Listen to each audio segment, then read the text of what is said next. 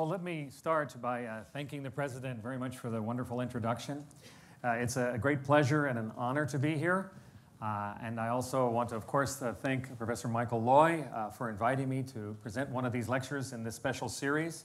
It's really a true honor to help celebrate the 25 years of exciting things that have been going on at HKUST for 25 years. And so I'm very pleased to be able to do this. Now, what I'm going to talk about is this idea of super resolution, but it's going to tell you a little bit more about that, is my real goal today, to tell you about the background and the history. And I'm very pleased to see a lot of students here because I want to make sure that this is understandable to everyone. It's a talk for a somewhat general audience, but also a few things for the experts. So to give you a clear idea of what's going to happen, the story that I'll describe is a story about physical chemistry, but also ultrasensitive detection and industrial basic research, it turns out, that had unexpected consequences down the road. The original work seemed very esoteric in some senses, but that turned out to be the key elements to achieve this idea called super resolution that spans on many areas of science, many fields. So to tell the story, I'm going to begin with the early days of single molecule spectroscopy because single molecules are essential to what I'm going to describe, and then talk about how that relates to super resolution. Then we'll go a little bit deeper to see how you can extract more information from single molecules if you're careful and you think about how the molecules actually work and how they interact with light. And finally end up, if there's a little bit of time, to talk about molecules in solution. Not super resolution, but just watching individuals in solution. So let's begin with this early days of single molecules. Now, in the mid-1980s, think back, almost 30 years or so, in the mid-1980s, a lot of things were going on that were very exciting in science. That was the first detection of an ion, okay, a single ion in a vacuum, and spectroscopy of an ion. Single atoms on surfaces by scanning tunneling microscopy. And so the question was in the air, can you detect single molecules?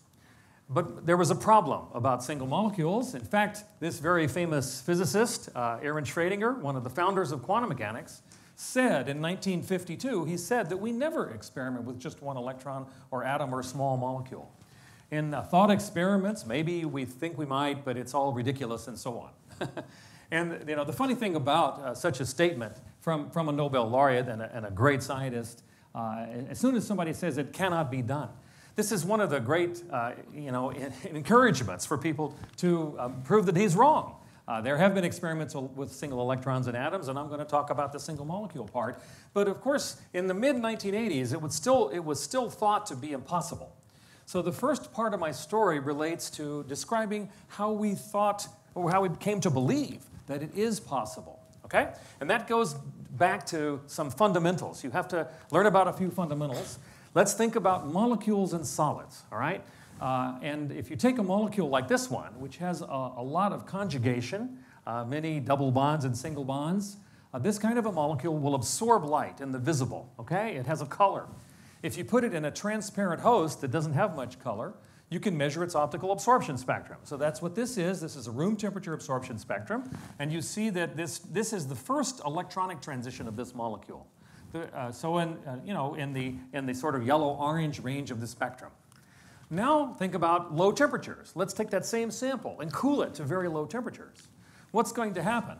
You remove all vibrations in the solid, and all vibrations and the molecule cannot rotate, so everything gets much narrower. These absorption lines get very narrow. At low temperatures, here's a low temperature absorption spectrum. Now I've changed the direction, okay, but that doesn't matter. You can translate between wavelength and frequency. This transition becomes this transition, and there's actually 4 copies because there are 4 inequivalent sites in the host crystal. Okay? So the main transition has become extremely narrow. But it turns out, even though this looks narrow and it's a very small range of color space, there's a lot more information inside this electronic transition, this absorption band right here. In fact, people knew at that time that that kind of absorption line is very much like this, really. It's what's called an inhomogeneously broadened absorption line. It's composed of many narrow absorptions but there is a distribution of center frequencies. That is, the different local environments in the solid have slightly different strains and stresses, and so because the molecules are so narrow, the absorption is so narrow, you push the molecules to slightly different frequencies. That makes this inhomogeneously broadened line. I was at IBM Research at this time, and at IBM Research, we were trying to do something useful with these inhomogeneously broadened lines, okay? What were we trying to do? Well, we were trying to store data in this inhomogeneously broadened line using a technique called spectral hole burning. Let me explain how this works. If you have an inhomogeneously broadened line, basically coming from a molecule in a solid at low temperatures, then you can imagine a single frequency laser, if you just irradiate it with a very narrow band single frequency laser, only a small subset of the molecules will be excited, okay?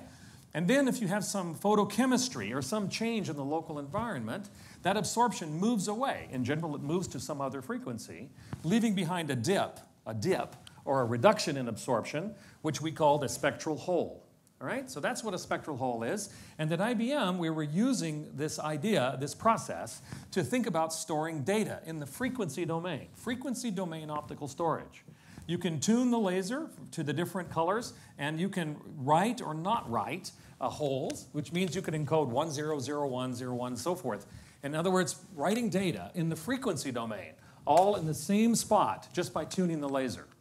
So this is an idea, okay, one of those ideas that comes out of a great place like the IBM Research Labs. In fact, it's an example of these wonderful research centers that were available at the time. Bell Laboratories is another example, and so on, where people could explore a special idea, a new revolutionary idea, and not only do the engineering of the idea, but also ask scientific questions, deep scientific questions about this. The question that I was asking is this inhomogeneously broadened line, shown here or here, is it smooth? Is it perfectly smooth when you have billions of molecules contributing to the inhomogeneous line? Is it smooth, okay? And you can see why we asked that, because if there were some roughness on this line, then that would produce a noise, or if you like, or a background signal that would make it potentially hard to detect these spectral holes, okay?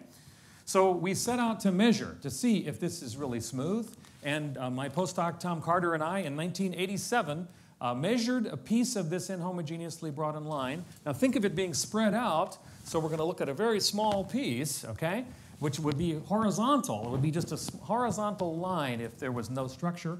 And what we saw was this, an amazing structure. And we called it statistical fine structure. And if you measure it once, here's a small piece of it. If you measure it once and then measure it again, you get exactly the same structure. So it's not time-dependent noise. It is a spectral roughness, okay? And the thing that's cool about this, even though it seems quite, esoteric, is that it's coming from the numbers of molecules that are in resonance and a statistical effect. That is, as you go from one frequency to another, even though the average number of molecules is the same, each slice of frequency space is another measurement, is another experiment. So due to probability and statistics, there will be number fluctuations in the actual number of molecules at each frequency, and that's why this absorption changes. The amplitude of this signal scales as the square root of the number of molecules in resonance. The square root. Think of that. There's sort of, I hope that someone will tell me someday if there's any other spectral feature that scales as the square root of the number of molecules. Usually if you put 10 times more molecules in, you see 10 times more signal. And that's what happens with the average signal. But this, the RMS amplitude of this deviation from the average signal scales as the square root of n. Now that's very important for single molecule detection. At this point, we weren't trying to detect single molecules, but when I realized that this signal scales as the square root of n, then it turns out that to get to the single molecule limit, you only have to work the square root of n times harder. You don't have to work n times harder. Think about that for a minute. If this is coming from 1,000 molecules, then its amplitude is the square root of 1,000, about 30. So you only have to work 30 times harder to see one molecule. Okay? Not 1,000 times harder. This was done by something called laser FM spectroscopy. So because of that scaling, we decided, let's push it further. Let's dilute, let's reduce the number of molecules. Can we see a single molecule by this? And indeed, we were able to do that. In 1989, this is Lothar Kotter now, The signature of a single molecule looks like a little W in frequency space because of another modulation that we did for technical reasons. And you can see that W shape right here for now pinosine in paraterphenyl. Very similar to terylene. Now, these sort of large aromatic hydrocarbons behave quite similarly. So the point is, we used an optical method that measures the transmitted light and tells you when the molecule is absorbing, all right? So that was an important first step because it showed that you could optically detect a single molecule's absorption. And a year later, another important experiment occurred when Michel Horry in France took the same sample, pinosine and paraterphenyl, and also detected the absorption, but the measurement was done by recording the emitted fluorescence from the molecule, right? See, in the first experiment, we were measuring the transmitted light in that FM spectroscopy. Now this is measuring the emitted light. But both experiments are clearly absorption experiments because the molecule has to absorb light to give you a signal. It turns out this method gives you a little bit better signal to noise, so most people switch to this method after that important experiment from Michel Horry. So now, imagine what happened. The first single molecule experiments. No one had really done experiments in this regime before. We were removing ensemble averaging. We did not have to average over millions or billions of molecules. You could measure one at a time. And that turns out to be a new regime. When you break into a new regime, usually surprises start occurring, right? And if there weren't surprises, then we wouldn't be here today talking. So here's some of the cool surprises that occurred. I'm now just scanning the laser again and again and again over the same piece of frequency space. There you can see a single molecule. And the amazing thing here is that the molecule is jumping from one frequency to another. It's moving around in frequency space. Now that was a surprise when Pat Ambrose saw this in my lab. Across the hall, he came running over and he said, the molecules are jumping around. And we were going, really? I mean, this is low temperature, 1.4 degrees Kelvin in a crystal. Why should there be these dynamics, okay? Well, it turned out that was because the nearby host did have some low-frequency excitations, and some of our theoretical friends helped us understand this. This basically was something called spectral diffusion that had been postulated many years before, that molecules could move around in frequency space at low temperatures, especially in polymers, but also even here in these crystals. Now imagine if I take the laser and hold it at one frequency, just hold it at one frequency without scanning, then I'll see the molecule jump into and out of resonance. I'll see the light blinking on and off, on, off, on, off. When the molecule's in resonance, you see light. If the molecule's out of resonance, you don't see light. So this blinking effect, you'll see it come back later in a few minutes. Also, by the way, notice this crazy old data. This was a fancy oscilloscope at that time, a Data 6000. Look at that signal, right? And how did we record the data? Well, you take your camcorder and you hold it up in front. This is the camcorder taking a picture of the oscilloscope screen. So it's kind of different than what you think about today, but it worked great to discover something amazing. Now, another thing that happened at that time is that we found that you could switch the molecules. Switching to perilene and polyethylene, here is a single molecule of perilene. We scan over it, nothing much is going on in this case. Then bring the laser into resonance, and the emission stays large for a while and then jumps down to the background. If you scan, you don't see any molecule. That means the molecule was driven away. It was driven somewhere else in frequency space outside of this window. It's the equivalent of hole burning, spectral hole burning, but now for one molecule. Okay, I made it move away. And well, Thomas saw that, and then he said, well, this is great. And then, he waited a little while and scanned again, and the molecule was back. It's back to the same frequency. You could scan it more times, then drive it away and make it disappear. So we could measure the kinetics. We could measure the time dependence of how long it took before the molecule would go away or burn, in this case, in terms of spectral hole burning. And you could see Poisson's kinetics that you would expect from a single molecule's simple first-order rate equation, okay, for the process. So, my point here is that we observe this blinking and this switching business even at low temperatures. So, in parallel with all this low-temperature work, which was a beautiful, fruitful area for basic science, then in addition, various people decided, let's push this idea to room temperature. And you could detect single molecules at room temperature as well, and I list a bunch of the pioneers of this along the top here, because a number of people showed that by many different methods, you could also detect single molecules at room temperature if you were very careful about the experiment. Dick Keller is the first person on the list here. Unfortunately, Dick died about a year ago, but I want to mention and recognize his important pioneering contributions. What are we doing at room temperature now? At room temperature, remember, the absorption line is broad. It's not extremely narrow, but we're still pumping a molecule from a ground state to an electronic excited state, then some vibrational relaxation, emission of light. So here's the emitted light, and you want to cycle the molecule this way to get more photons. We tend to avoid dark states, but later I'll show you we can use dark states like triplet states. So the idea at room temperature is that we focus the laser down to the smallest spot possible, roughly, but that can't be infinitely small. There's this process called diffraction, okay, that depends upon the wavelength of light. This rule, wavelength divided by 2 times the numerical aperture of the microscope, controls how small this spot can be. It's here for visible light, let's say about 250 nanometers. So that's the pumping light. And now remember, the molecules we're looking at are similar to these that I'm showing you here, fluorescent dyes of various sorts or fluorescent proteins. And usually we use those as labels on the molecule of interest, whether it be a protein or a DNA. To get to the single molecule limit then, since the absorption is broad, not narrow anymore, we can't use the color of the laser to select the molecule very much. We have to dilute the molecules to make them be farther apart in order to get to the single molecule limit. Farther apart than this focal spot that I just told you about.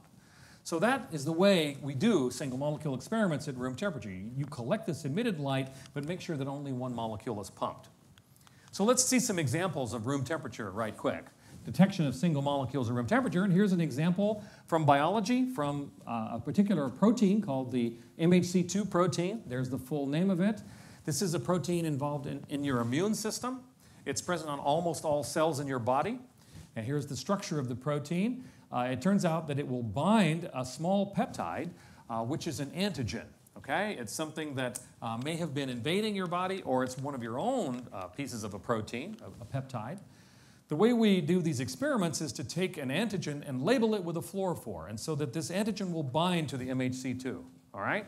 And so that's the protein. It's in the membrane of the cell. And so here is an image of the cell, the light coming from the sample, of course, from the method I just showed you. And you see that these little spots are the single molecules. Notice they're not infinitely small. They have a size.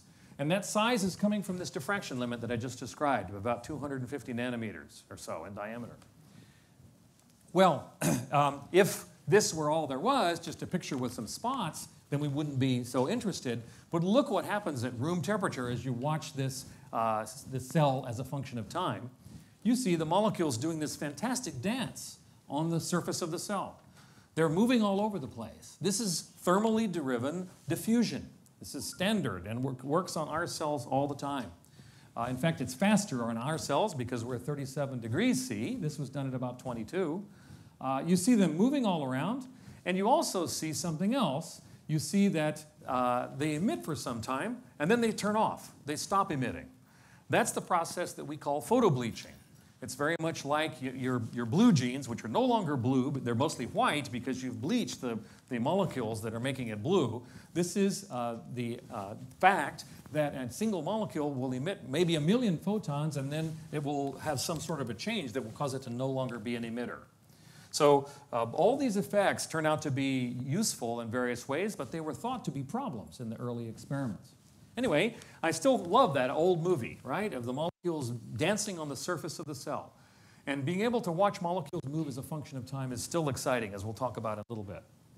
Well, something else happened in the mid-90s, now 1997. This is an important experiment because my postdoc, Rob Dixon, and I decided, can we detect a single copy of a green fluorescent protein? In this case, a derivative of green fluorescent protein that emits in the yellow fluorescent protein, enhanced yellow fluorescent protein. At that time, I was at UC San Diego, University of California, San Diego, and that's where Roger Chin worked. and works. And Roger's postdoc, Andy Cubitt, gave us some of this protein, EYFP. So we first set out to see, can we detect single copies of fluorescent proteins? And here's an example of an image of single YFPs. So indeed, we could detect them. That was a great start. But of course, once again, it's a different regime that people had not explored before. Single copies of fluorescent proteins at room temperature. We saw surprises right off the bat. The first surprise is that these molecules will blink. That is, they emit for a while, on, multiple frames, and then off, and on again, off again, in a random sort of pattern. Very much like that blinking I showed you at low temperatures, but now it's going on at room temperature. It turns out that what we're doing in this system is pumping and collecting the emission from the emissive form of GFP, but it turns out there are also some dark states accessible to the molecule that represent isomerizations of the GFP chromophore or other dynamics that make it turn off for some time, but it can also come back, a tunnel over this barrier at room temperature, or thermally surmount the barrier so that it could begin to emit again, okay? So there's some interesting dynamics in YFP that wasn't quite expected. In addition, we could also switch the molecule. That is, we could pump it for a long time and it would go into a long-lived dark state, appear to be photobleached, but a little bit of blue light would turn it back on again. And then you could use it up so it's dark, and a little bit of blue light comes back on again. So we could also switch the molecules. So again, an interesting idea. And you might see that at the top of this page, well, let me just say that once we observed that you could see switching in fluorescent proteins, a bunch of experts started making better switchable fluorescent proteins. PAGFP is one example, DRONPA another example, and there's many more. Well, why is there a patent listed up here at the top? Well, the reason is, remember I came from IBM and I had gone to UC San Diego, and so Roger Chen and I felt that, well, maybe we could use this for something. How about optical storage? Remember, I came from IBM. Maybe you could store single copies of single molecules for 1 bit using these sorts of ideas. Okay, so even though that idea didn't become practical, it turns out, it was something we thought was useful at the time. Now, before I go on, I've given you all of the fundamentals for super resolution microscopy, actually, but before I describe the Nobel Prize itself, let me now give a moment, okay, for us to have a little bit of fun with all of this. And so let me ask you this question. What is the next best thing to being picked for a Nobel Prize? Okay, so you think about that for a moment. What's the next best thing? Of course, different people will have a different answer for this question, but I'm going to give you my answer, and my answer is being picked by Milhouse on The Simpsons. Well, some people laugh because they may know what The Simpsons are. Maybe others don't, and so I apologize, but I'll tell you all about it. It turns out that The Simpsons is a comedy show on TV in the United States. How many have heard of, or seen or watched The Simpsons? Anybody? Yeah, oh, there's a lot. Okay, that's great. So it turns out in 2010, episode 1 of season 22, here's what happened. The family is waking up in the middle of the night, and they go, oh my gosh, why do we have to get up so early? Why do we have to get up at 3 and 4 in the morning? And Homer Simpson, the father, says, because we got to watch the Nobel Prize announcements. And so they come out and they sit on the couch in front of the TV, and it turns out they have a betting pool, believe it or not, and they show on the screen, here's the betting pool.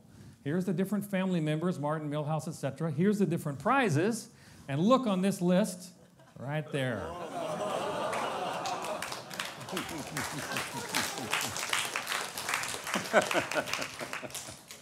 Great. Yeah, well, and there are several other great scientists on this list. Here's Ben Feringa, Dick Zare, and Steve Harris, and underneath this is Lena Howe. So, those Simpsons people had studied up on a few things, but anyway, you can see why I say this is the next best thing to getting the Nobel Prize. It's being on The Simpsons, right? Of course, the real prize itself is even better, and I'm greatly honored to share the prize with Eric Betzig and Stefan Hell. Stefan, as you heard earlier, is involved with the stimulated emission depletion microscope, and I'm not going to talk about that, although we have one that we've built in my lab even right now, I'm going to talk about the connection that is closer with Eric Betzig because it depends upon single molecules. So to give you a flavor for what we're talking about when we say super resolution, let me try to set it up in this sort of a way. Here is a bacterial cell. Bacteria are small. They're only a couple of microns in length and maybe 500 nanometers across. And inside the bacteria, one specific protein has been fused with fluorescent protein so that you're looking at the light, okay, from those labels, those fluorescent protein labels. And you might say, I want to see the structure. I want to see what structure those molecules are making. You might think that all you have to do is to buy the most expensive microscope you can. Here it is. Here's that most expensive microscope. But you don't see any structure. This, of course, is a conventional microscope. And why don't you see any structure? Even though the labels themselves are very small, just a few nanometers in size, one fluorescent protein, they look much larger because of that diffraction limit that I just described. That is, from Ernst Abbe in the late 1800s, this equation, lambda over 2Na, it basically says that a point source appears much larger, a few hundred nanometers in the visible, because of the wavelength of light, really. Light is a wave, and so it's the wave nature that makes, effectively, these spots be big. And you cannot make this be smaller, okay, by any normal scheme. But by using super resolution, we're going to circumvent the diffraction limit and turn this image into that image. And that's how much more information we're obtaining by these methods. It's a factor of, it's not a small effect. It's a factor of 5 beyond this diffraction limit at least in this picture and more with some other methods. To be able to surmount the diffraction limit by a factor of 5 or more is truly exciting. So let me tell you how it works, and I'm going to describe it in a general, simple way so that you see the key ideas. There's essentially 2 key ingredients. First of all, you have to be able to detect a single molecule, but we're not going to count that one. We've been able to detect single molecules for decades now. Here are some images of single molecules at low temperature and at room temperature. Now, so the first thing that you want to do is to do something called superlocalization of the single molecule. Here's what I mean. You take those little spots that come from each individual molecule and you make sure that you blow it up so that the light lands on several pixels of the detector. You want to sample the shape of the spot. In one-dimensional cross-section, you see that the spot has a shape. The shape is coming from the way the microscope works. And we call it the point spread function of the microscope. The image of a point source looks large. It's an airy function formally, but the fact that you have different numbers of photons in different pixels is information. You can then use that. It's like measurements. You can use that to fit the shape of the spot using a fitting function. In this case, the Gaussian function works quite well. Now, the Gaussian's width is diffraction limited. Of course, it still has to be. But the position of the Gaussian, the center position of the Gaussian, is another parameter of the fit, and you know that parameter to much better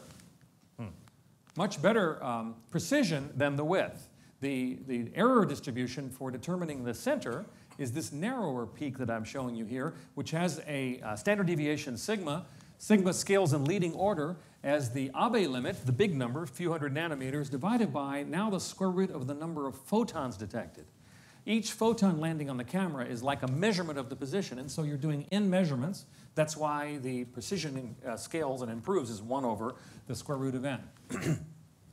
So this basically means that if I record 10 to the 4th photons, then my precision could be 2 nanometers for determining the position of the molecule. Now, this idea was not new in science. This idea has been around for a very long time. It's been used by astronomers.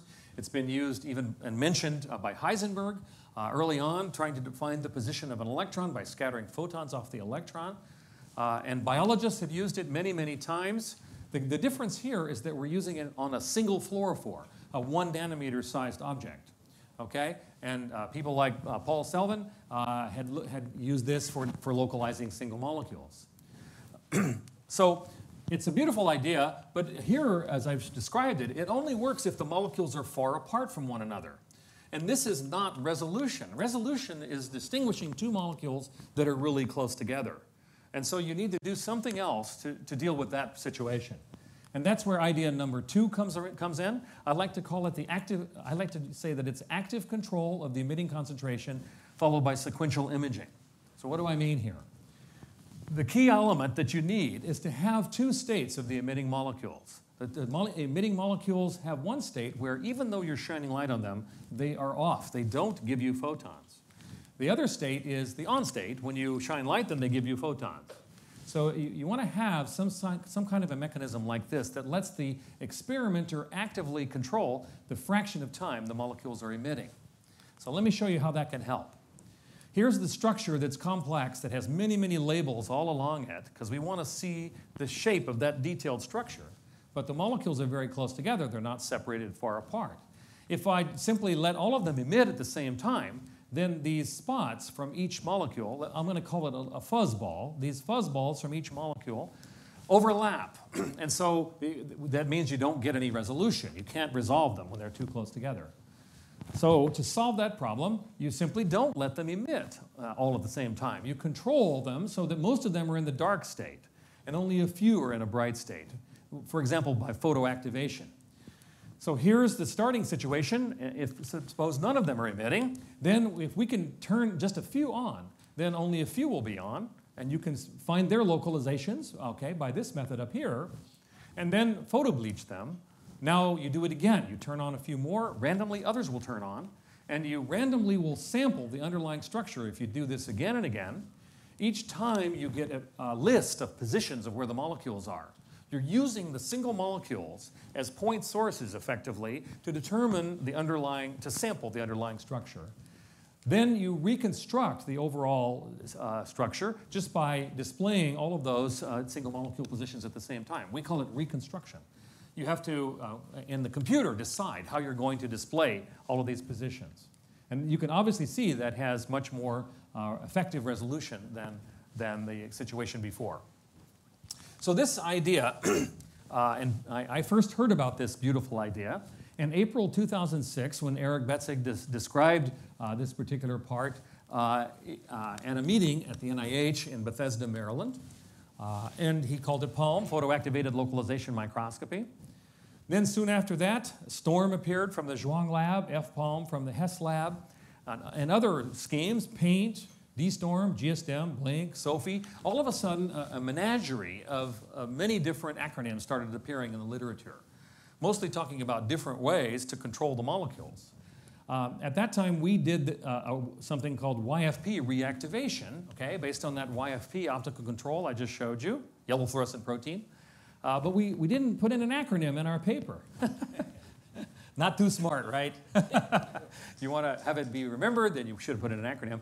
So to rectify that situation, let me add one acronym to the pile now, a mechanism-independent one, single molecule active control microscopy, or SMACM.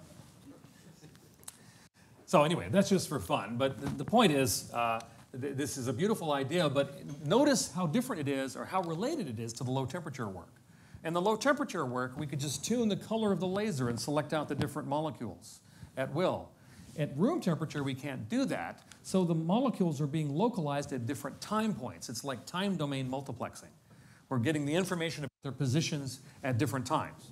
Now, that also means that this scheme may have it will take time to acquire all these images, and the structure should not change while you're doing all this. Okay, but in spite of that, some people have pushed the speed of this to operate down in the hundreds of milliseconds time regime, where you get all of these images very, very fast by running a camera very fast. Can I ask a quick question? Sure. So the first part, how do you get to that narrow peak? Is there some processing that is needed, or is it? So the way to think about it is kind of, imagine what I was saying. Right. You have a fitting function, and your fitting function has a width which stays diffraction limited because physics really hasn't changed here. But the parameter associated with the fit position, the position of this Gaussian, is one of the parameters of the fit. And it turns out that the error distribution for determining this parameter is much narrower okay? Because we add up, in a sense, we use all of the localizations, all of the photons. Each photon landing on the camera is like a measurement of the position of the molecule. And so since we're measuring it n times, that means that the standard deviation of this is going to get smaller by 1 over the square root of n. But is there some processing, post-processing you need to do No, with those no pictures? post-processing at all. It's a single fit. And if you wanted to verify that this is correct, you just measure the same molecule again and again and again, and you will see that the measurements of C hat will scatter around a much smaller range. Okay. All right? So this is sort of theory showing that this is its leading order dependence, but you can do it also by repeated measurements of the same molecule. But let me just say that, and I'll mention it a little bit more later, this process is one in which I've talked about precision. I've carefully only used the word precision. Accuracy is also essential, and so as scientists, we have to think about how this process works and make sure it's also accurate as well as being precise. That is, that it's getting the right position, not just a measurement that gets better and better as you get more and more photons. But this other half of this process, this active control scheme, is something that we think a lot about now as chemists and physicists and engineers. It turns out there are many mechanisms you can use to control molecules now, to make them be on or off. The basic idea is that we're trying to ultimately create this emissive state, but at low concentration. So we can do that by taking a precursor that's not fluorescent and then using a control beam to create a fluorescent molecule by chemistry, by photochemistry. And then you can, if you do that weakly, then this will work. Or you can drive molecules into dark states, triplet states, or ionized states using redox chemistry. The point is, if you have some dark state available, you can control the fraction of time they're in the dark state by the details of these photophysics and by the concentrations that you're using and the intensity you're using. So let me give you some real data now, just so you can see how it works. Here's some bacterial cells, and inside the bacteria, YFP has been fused to a specific protein. Here's one image of the fluorescence from that sample. And then here's the movie of fluorescence from that sample, and you see that it's filled with this fantastic blinking of the yellow fluorescent proteins, okay, that are showing you all the different positions that are available for the single molecules. In each frame of this movie, we fit the positions, just as we just talked about, to find where the molecules are, and then list them all at the same time.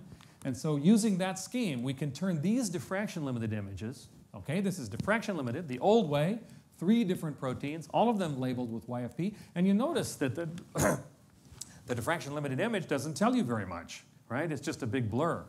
But super resolution on these bacteria shows you so much more. It's really fantastic. This particular one, you know, turns out to have a structure that's sort of helical in some way. This one runs down the center of the cell. It's involved with cell division. And this one that I already showed you is a DNA binding protein. It binds nonspecifically to DNA, so it's showing you essentially where all the DNA is inside the cell. Now, just to make sure that it's clear how all this works, okay, I want to give you an analogy. And you can use this to explain the whole idea to your family, all right? Grandmother, mother, father, whatever. Here's the idea. Think about fireflies. Fireflies. Why would you think about fireflies? Well, you think of it the following way. Suppose you have a tree, okay, and the tree has branches, and you want to see the positions of the branches on the tree. And it's nighttime, however. You can't see the tree. So the scheme is, you just take fireflies and place them all along the branches of the tree. And you know what fireflies will do? They'll blink on and off at a very low density. Each time you see a firefly, then you quickly record, where is it? You know, look on your little cell phone and say, okay, here's where that one molecule was, or where that firefly was. And you do that for a whole video of the fireflies blinking. And then just list all the points at the same time, and you'll see the branches of the tree. So I recognize this is not a perfect analogy for the experts, but nevertheless, you know, maybe it'll help you remember. And we can even do it in a cell. Let's do it in a cell. On the left here, I'm showing you one frame of the movie. This is a mammalian cell where we've used one of these dyes, Alexafluor 647, and antibodies to label tubulin. So these spots are coming from where the tubulins are located in the cell. Notice on the right, you see all these little tiny spots. Those are the positions of those molecules. The next frame of the movie, different molecules are on because they're blinking very strongly. And do this again and again, and you'll see that over time this spectacular structure appears. This is essentially the storm-like idea, or D-storm-like idea, using for active control in this case. You can see clearly a lot more resolution compared to the diffraction-limited image. So notice that's not too different from this firefly thing I just told you about. Well, what's happened with these ideas? There's been a tremendous amount of work in many laboratories, including here at HKUST, to use super-resolution imaging to learn new things about biology. And there's no way I could summarize all of them. I just want to point out that it's now being used all over the world. To just give you one quick example of something exciting that was really discovered by these methods that wasn't known before. This is an example from the Zhuang lab. They were looking at axons, and it turns out that actin and spectrin form this fascinating periodic pattern along the long axis of the axons, something that was not observed before, but is basically telling you more about the structure of how these axons are organized. To give you a different example of another active control mechanism, remember I listed that long thing, and one of them I said was paint. Well, what is paint? So let me tell you a little bit about paint for a moment, because it's something that Robin Hochstrasser came up with. The basic idea of paint is to have a structure that you want to observe, but the way you do it is to put fluorophores, the labels, in solution outside the cell. And if they're in solution, they diffuse around very, very fast. So your camera, looking at the fluorescence, just sees a blur. The photons are spread over many pixels, so you don't see where the molecule is. But once it lands on the surface, once a label lands on the surface and binds to the surface, it sits at one place and gives you all the photons at once. That's the idea of paint. Essentially put molecules in solution, let them move around and diffuse, but when they bind, then they turn on, or at least they give you all the photons in one space, and you can fit that in. So we did that, but now here on a neuronal-like cell called the PC12 cell, using a special label, this molecule saxitoxin binds to voltage-gated sodium channels. Okay? And my friends in synthetic chemistry, Justin Dubois' lab, can synthesize saxitoxin. That means they can also synthesize it with a fluorophore attached to it by fairly simple chemistry after you've made the central structure. And that fluorophore now is bound to the saxitoxin, so it's like a fluorescent ligand that will bind to specific locations, in this case voltage-gated sodium channels. So this is an axonal projection. The main cell is off the screen, and you can see these little spots. The spots are the positions of single molecules that we found during our movie, but we're doing something a little special with this data. We're taking all of the localizations from 500 milliseconds and plotting them all at once, but coloring them differently according to whether they're in the newest frame or the latest frame. In so doing, we can show you some dynamics. I can then show you snapshots just like this, but every 500 milliseconds, and then just play them all as one long movie. And that's what this is. So remember, these spots are the localizations of the voltage-gated sodium channels, but essentially with with a time constant of 500 milliseconds. And you can see neat things happening. You can see neuritic growths appearing, disappearing. This is a live cell. And it shows you, even though these methods take a little bit of time, that you can still get some dynamics out of these kinds of measurements. Great. So that's the basic idea of super resolution with single molecules, but I've left out a bunch of the amazing fun things that are still going on in this field today. For example, what about 3D imaging? Okay? I've been showing you two-dimensional images, but you'd like to have 3D images, all right? And so there are a number of schemes that people have used to get the extra dimension, to get Z information. Some of them are called astigmatic imaging or biplane, which is being used by one of the people here. But I'm going to tell you about some interesting ways to do 3D imaging that involve playing with the microscope itself, learning a little bit more about how the microscope processes the light from a single molecule. So first of all, let's talk about a conventional microscope. So here's the key elements of the conventional microscope. Here's a single emitter, and the light from the emitter is collected by an objective lens, goes to the center of the middle of the microscope, then a tube lens forms the final image, all right? And so it turns out At this location in the microscope called the pupil plane, the conventional microscope has nothing. It just has an aperture, a hole. We call it a clear pupil. That's what controls what kind of image you get on the camera, especially as you move the molecule up and down in Z. So let's move it up and down in Z. Here we're moving it up and down in Z. And you see that only when it's right at the focal plane do you see a single spot.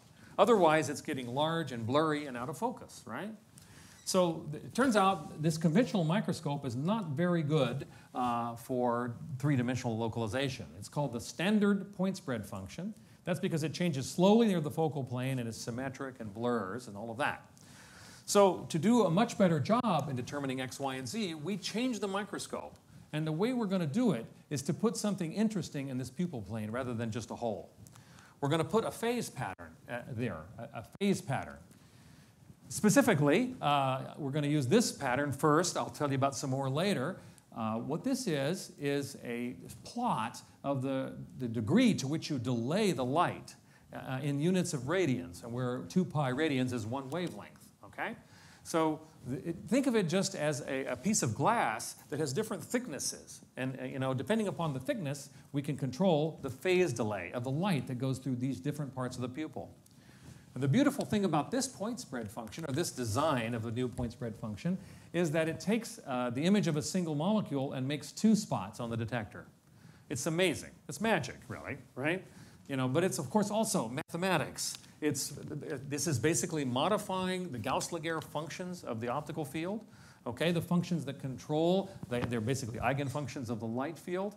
And we're mixing them up by putting in this phase pattern. And this particular phase pattern came from work by Raphael Piston that we've collaborated with on this work.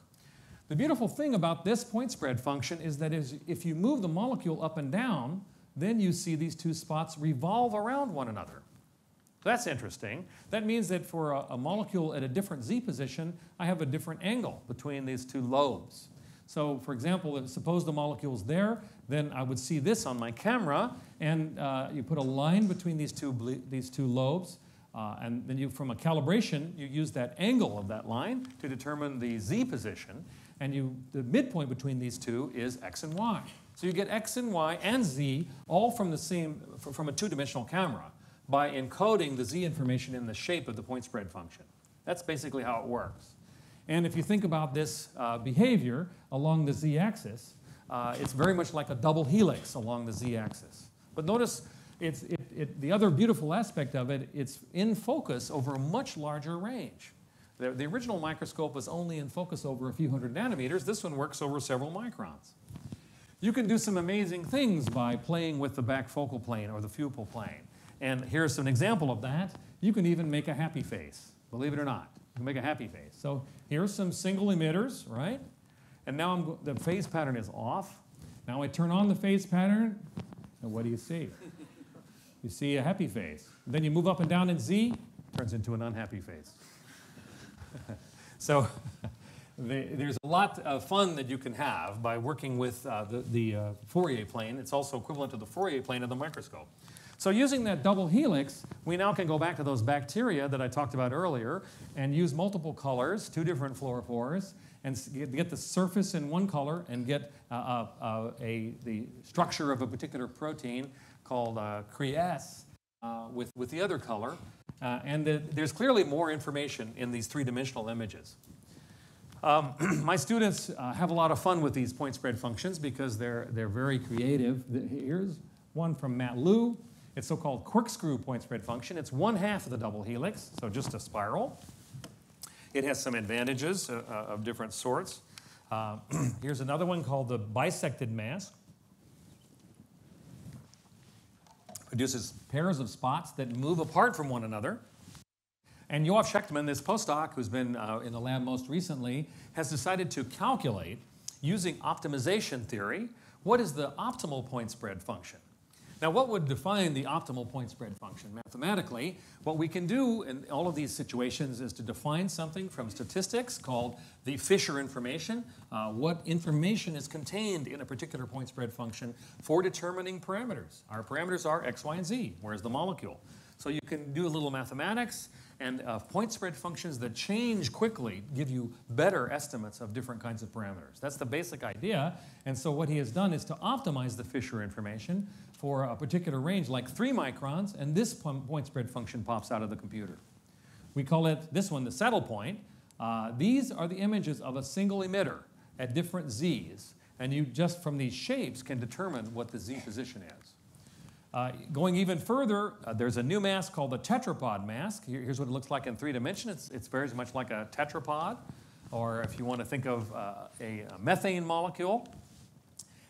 There's the phase pattern that produces this. Here's an example of a few of these point spread functions. This one works over a 20 micron range, 20 microns in z. And you can tune it to be different distances, okay, to make it operate over different distances. So there's a lot of fun in point spread functions.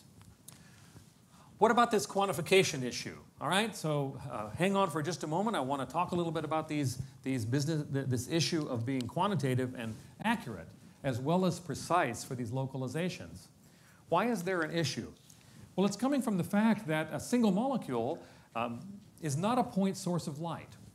If you remember from physical chemistry, what produces light emission and electronic transitions of molecules are dipole moments, or transition dipole moments. This is all coming from the quantum mechanics, but also the way in which light interacts with molecules. So a molecule that's emitting light is really emitting something that looks like a donut or a torus that expands to large distances. That's what the light looks like coming out of the molecule, coming out of this dipole. And so that turns out, because of that, more light can go through one side of a microscope than the other side, and that would make the spot displace. That would make the spot on the camera move away from the exact position of where the molecule is supposed to be. Well, this is a problem. This is what we call a systematic error. And so we worried about this in my lab and have come up with 3 different solutions. One of them is to simply make the emitter floppy. Even though it's attached, it can be on a floppy tether. So if it's flopping around, then its orientation is not fixed, and you average over this effect, and you can quantify that. Or you can measure the orientation of each single molecule. You can measure the orientation of the dipole in 3-dimensional space, which is a polarization spectroscopy experiment. And if you do that, then you can correct the position of the molecule. And the third solution is a beautiful one that came up from my student Matt Liu. And the idea here is to image only the azimuthally polarized light, the light that is polarized in the azimuthal direction in the back focal plane. You can do that with a special kind of polarization filter. And if you do that, then the shift completely disappears. The spot for the single molecule is centrosymmetric about the position of the molecule. So, and we've demonstrated this very recently, that a paper that's coming out today, actually. Today's the 16th, in Nature Photonics. Now, there are other issues of quantification that basically represent issues about how to calibrate the microscopes. But I'm going to skip that because of time, because I want to now end this whole presentation with a slightly different set of ideas, just to make sure that everybody's minds are still getting stretched more and more as we go on, right? I've talked about super resolution, which is a scheme for finding the shape of a structure, okay, far beyond the diffraction limit. But I want to point out that this whole area of isolated single molecules, the low concentration limit, the one that I showed you at the beginning of the molecules moving on the surface of the cell, is still very powerful because it gives access to dynamics and allows us to still probe local environments, look at nanoantennas, and I'll even see single molecules in solution. So let me just give you one cell example of what you can do when molecules are far apart from one another and we're interested in just tracking the positions of the single molecules. An example here is from the primary cilium. On almost all cells in your body, there is a structure called the primary cilium, which is about 2 to 4 microns long and maybe 500, 400 nanometers across. It's basically about the size of a bacterium, but it's sticking out from our cells due to some microtubule networks. And it turns out this structure is critical for signaling between cells, critical for development, critical for embryogenesis, and for the generation of new kinds of structures, cellular types. That's coming from a variety of signaling molecules. One of them is called the hedgehog signaling molecule. hedgehog signaling system. Hedgehog is a small protein that comes, even called sonic hedgehog, that's emitted by one cell and comes over to the primary cilium of this cell. And it turns out there are proteins called patched in the cell. Sonic binds to patched, and then patched leaves the cell, leaves the cilium, but smoothened, another protein. I mean, there's all these different proteins, fascinating proteins that are available in biology, but smoothened moves in to the cilium and changes and binds to some other proteins at the tip, which then go into the nucleus. They're transcription factors, which changes the program of the cell.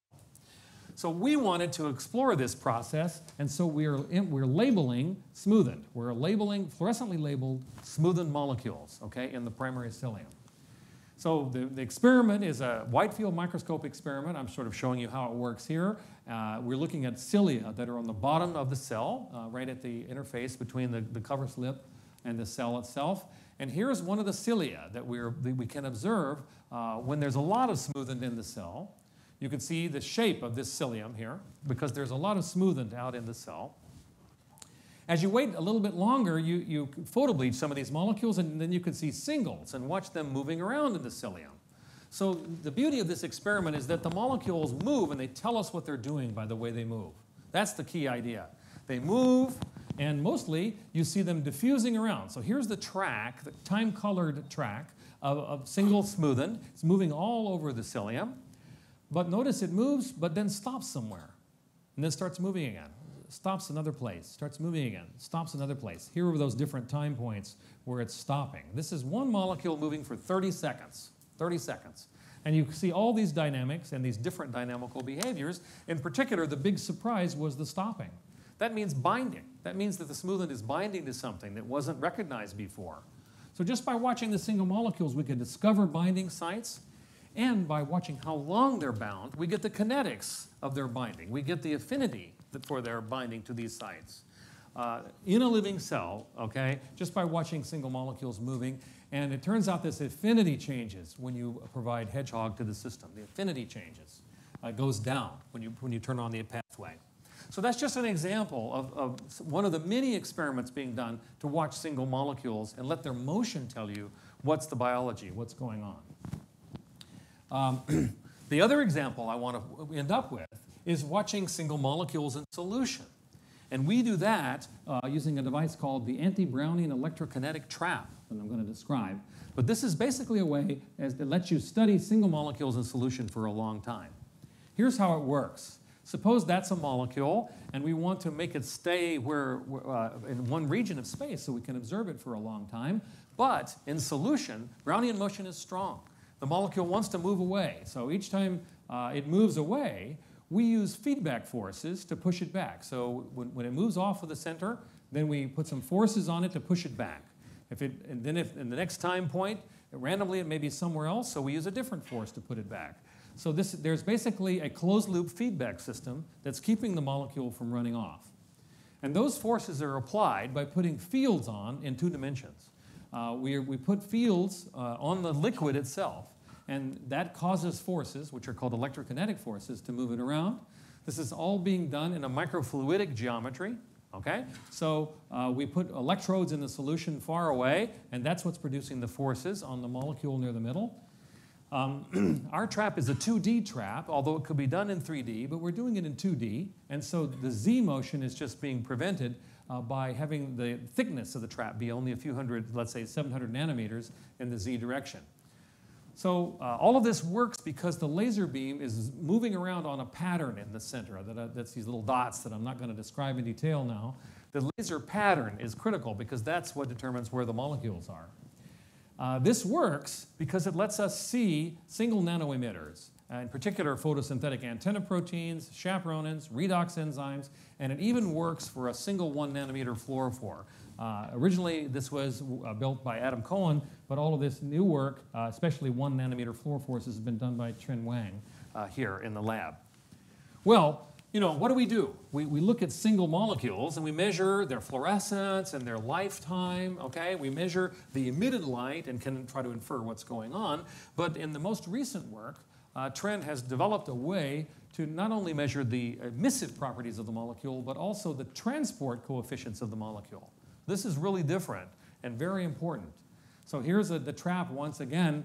What he's doing is to take advantage of the fact that we know the positions of the molecules which have been recorded, the molecule, which has been recorded by every photon that's being emitted, and we know the fields that are being applied, the forces that are being applied. And if you use both of those bits of information, then you can analyze the underlying differential equation for the motion of the molecule and reconstruct the trajectory by what's called machine learning or Bayesian inference or expectation maximization learning. And by having this reconstructed trajectory, then you can produce maximum likelihood estimates of mu and d, of the mobility, the diffusion coefficient of the molecule. Here's that measurement of d and mu for this molecule. This molecule's not doing much. We have d, it's sort of by noise, fluctuating a little bit, and mu as a function of time. When you get those new parameters, d turns out to depend upon, the diffusion coefficient depends upon the radius of the object, and mu depends upon the charge on the object. So we get two new variables that we didn't have before. By now plotting mu and d for each single molecule, then here I'm showing you a trimer that has d and mu values that scatter around this part of the parameter space. But if I let it fall apart from trimers into monomers, the monomer peak is somewhere else in this mu d space. In other words, we can distinguish oligomers. We can distinguish the size of oligomers using this kind of a machine. We can get distributions of oligomers just by sensing the d and mu of each object that comes into the trap. You can also use this to sense binding interactions, and we demonstrated that using DNA, a single strand of DNA with one fluorophore. That's what's being trapped. Here's the light from that object, which is just fluctuating but not changing.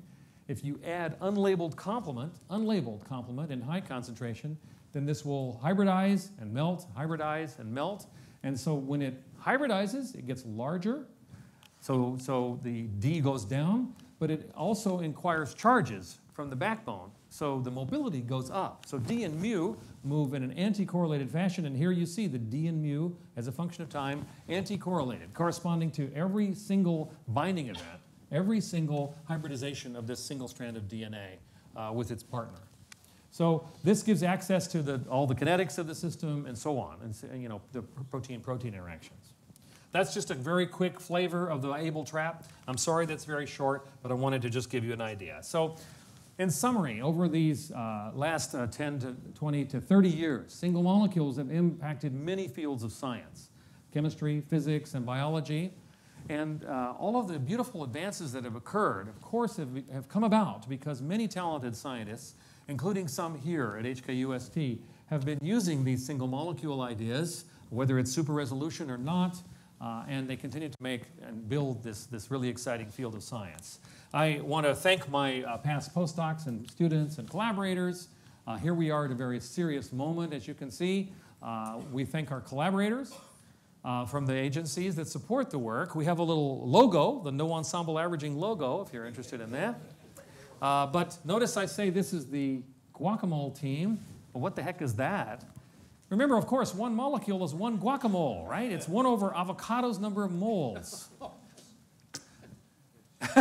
So I apologize for this really terrible pun, but let me just end by once again saying I'm very pleased to be here, and I want to wish you congratulations and happy anniversary on 25 great years at HKUST. Thank you.